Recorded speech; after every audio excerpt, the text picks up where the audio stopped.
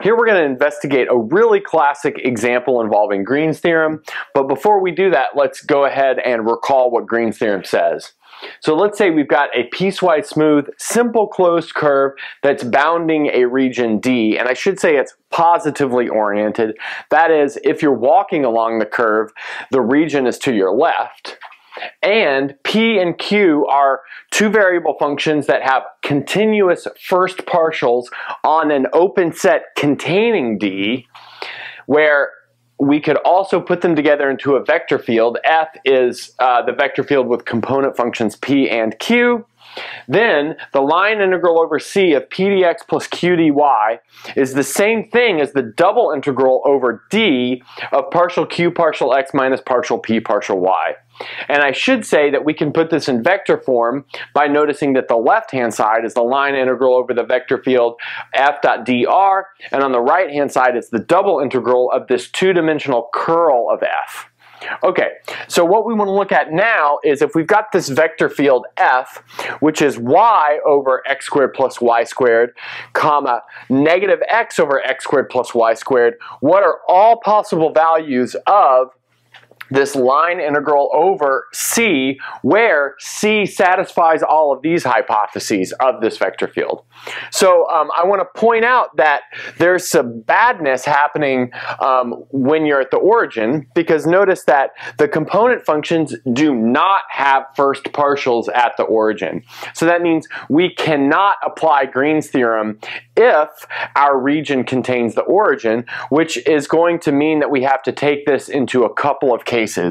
So let's say case number one, and that would be the origin is not contained in D.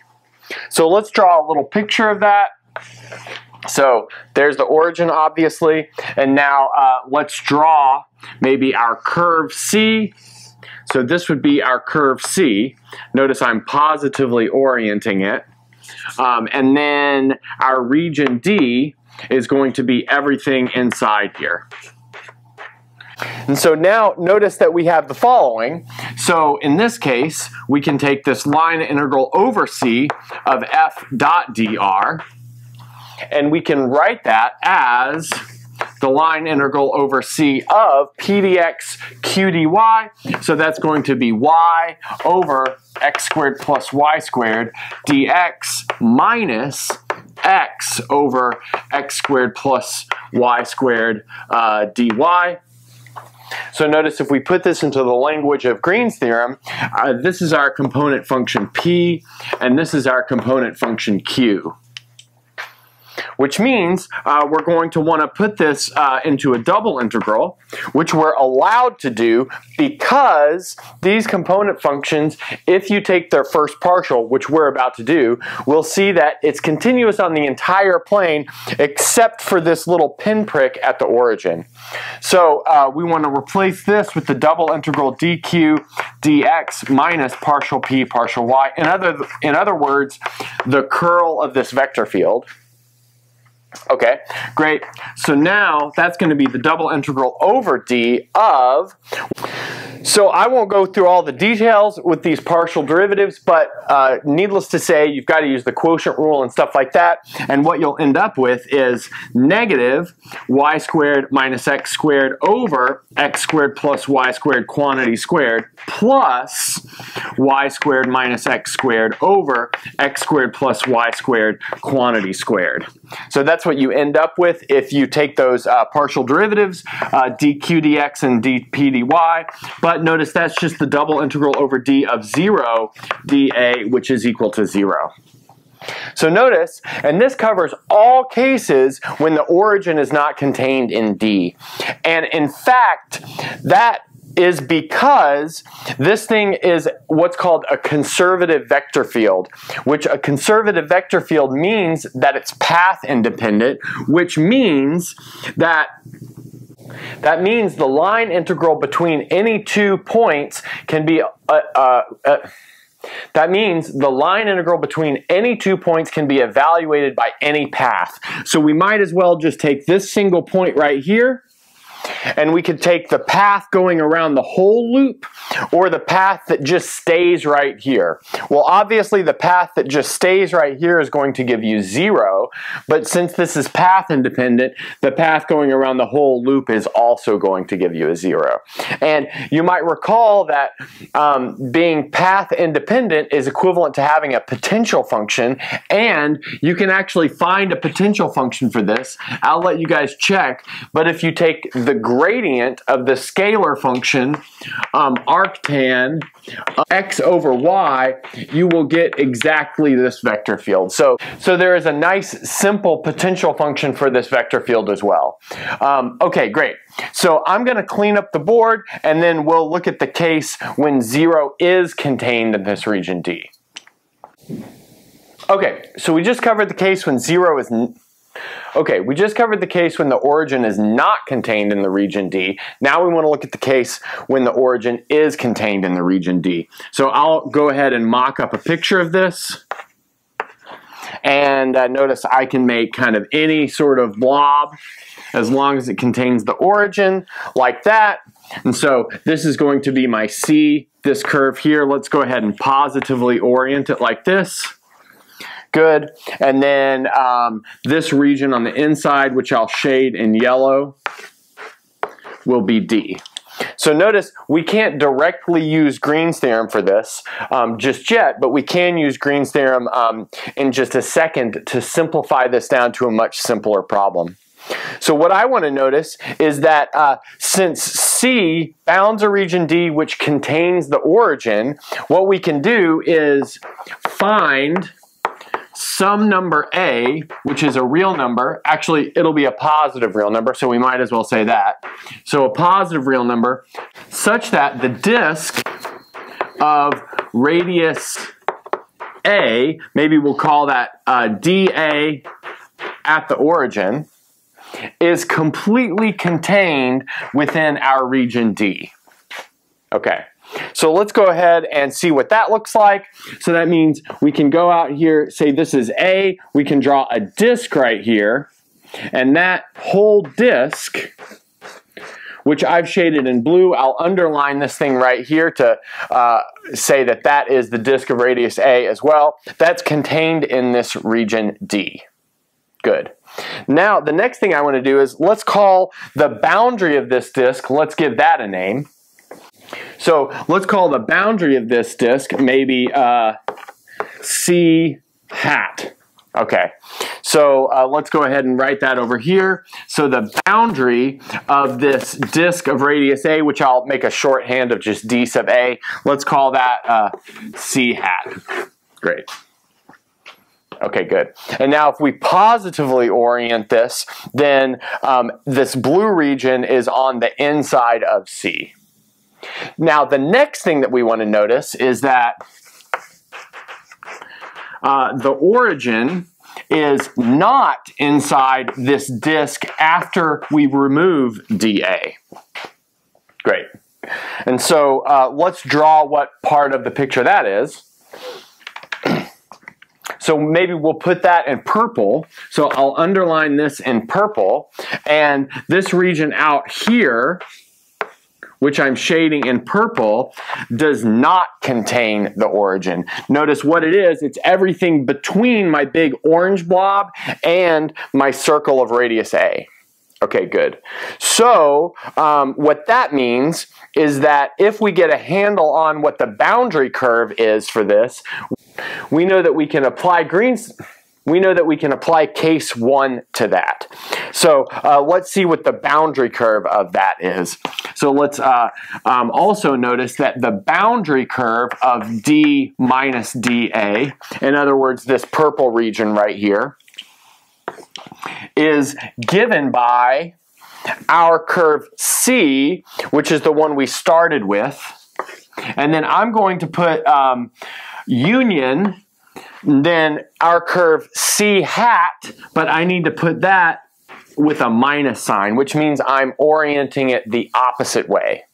Okay, and then by case 1, what that tells me is that the line integral over C union minus C hat of f dot dr equals 0. Because this satisfies the hypotheses of Green's theorem, and remember for case 1 we were able to apply Green's theorem to something like this in order to get this line integral being 0. Great, but then on the other hand, we can rip this thing apart, this left-hand side apart, into the line integral over C of f dot dr, and then plus the line integral over minus C hat of f dot dr, and we see that that is equal to 0. Okay, great. But now, the line integral over minus C hat, which is C hat parametrized in reverse, is the same thing as negative the line integral over C hat, where C hat is parametrized in the correct way. So really we've got the line integral over C minus this line integral over C hat equals 0. But you can see where we're going. Notice that immediately tells us that the line integral over C of f dot dr is equal to this line integral over C hat of f dot dr. Great. Where C hat is just this circle of radius A. Okay, great. So now that we have that, I'll clean up the board and we'll do the calculation. So on the last board, we argued that our line integral over C of f dot dr, if d contains the origin, is equal to the line integral over C hat of f dot dr, where C hat is a circle of radius A centered at the origin. Okay, great. So now let's go ahead and parameterize a circle of radius A centered at the origin, and then we can calculate this line integral directly. So that can be given by r of t, which equals a cos t, a sine t, where t runs between 0 and 2 pi. Great. And so we've parameterized circles before, so I won't belabor that too much, but that's what we get for this. Okay, and now we can just apply the formula for this line integral over a vector field, and that's going to give us the integral from 0 to 2 pi of, so f with this plugged in, so that's going to be equal to a sine t over a squared, because notice x squared plus y squared is a squared, given the fact that this is our x component, this is our y component, and then we're going to have minus a cos t over a squared, kind of for the same reason. Great. And now we need to dot that with r prime, but let's notice that in this setup we have a very simple formula for r prime as well. That's going to be minus a sine t and then a cosine t, just taking the derivative with respect to t. So that is going to give us minus a sine t, a cos t, and then we have dt. Great. And now taking that dot product, so we need to multiply this component with this component, and we need to multiply this component with that component, and then add them, just the definition of the dot product. Notice that is going to give us the integral from 0 to 2 pi of negative sine squared t. Notice the a times a on the top cancel the a squared on the bottom, minus cosine squared t. Again, the a's cancel, dt. But notice negative sine squared minus cosine squared is just negative 1, which means we're integrating negative 1 from 0 to 2 pi, which gives us a final answer of minus 2 pi. Okay, great. Now I'm going to clean up the board. Okay, so that means that as long as you have a simple closed curve that's wrapping around the boundary, this line integral is always going to give you negative 2 pi. So I'm actually going to clean up the board, and we're going to wave our hands at a more general case before we're done. Okay, so for our last case, which we're going to wave our hands at, we're going to look at what if C is not simple. In other words, C is self-intersecting. And this is going to depend something about how it's wrapping around the origin. So let's just draw an example of C. So let's maybe make this one c that we could look at, like that. So notice that's definitely not a simple curve. And then let's orient that guy this way. So oriented in a counterclockwise orientation. So let's say that's our C. But notice we can decompose this into a union of closed curves. So let's maybe say that this one, right, we could make a point right there, and then this could be one of our curves, just this little loop. So this is maybe C1, and then we could make a point right here, and then this thing right here is C2, and then what's left over, we'll just call that C3. Great. And now notice, if we have this set up, the line integral over C of f dot dr is going to be equal to the line integral f dot dr over C1 plus the line integral f dot dr over C2 plus the line integral f dot dr over C3. Okay, and then we can just apply case 1 or case 2 to all of those. So notice, if we're going around C1, that loops around the origin, so we get a negative 2 pi for that. Then if we're going around C2, well, that does not loop around the origin, so we get a 0 for that. And then finally, if we're looping around C3, so notice C3 goes like this. That does loop around the origin, so we get another negative 2 pi for that. So in the end, we get a negative 4 pi. So maybe I'll clean up the board and we'll look at one more kind of generalization of this. Okay, so for our last example, we'll look at another case when C is not simple. So let's maybe say we have the curve wrapping around the origin a couple of times. So let's say our curve does something like this. Great. So now, let's say we can decompose this again. So maybe we could take this as one of the cut points, and we'll take this to be one of the component curves. And then next, we could take this right here to be one of the cut curves. And then finally, we could take this one on the outside to be the last of the curves. And so we've decomposed this into 3 curves that all wrap around the origin. So notice here, we have the line integral over C of f dot dr is going to be the sum of the line integral over C1 plus C2 plus C3, but each of those go around the origin, so we get 3 times minus 2 pi. In other words, we get minus 6 pi. And in general, I think what we're getting at is that if C wraps the origin n times, the line integral over C of f dot dr is going to be minus 2n pi. And this n is sometimes called the winding number. Okay, that's a good place to stop.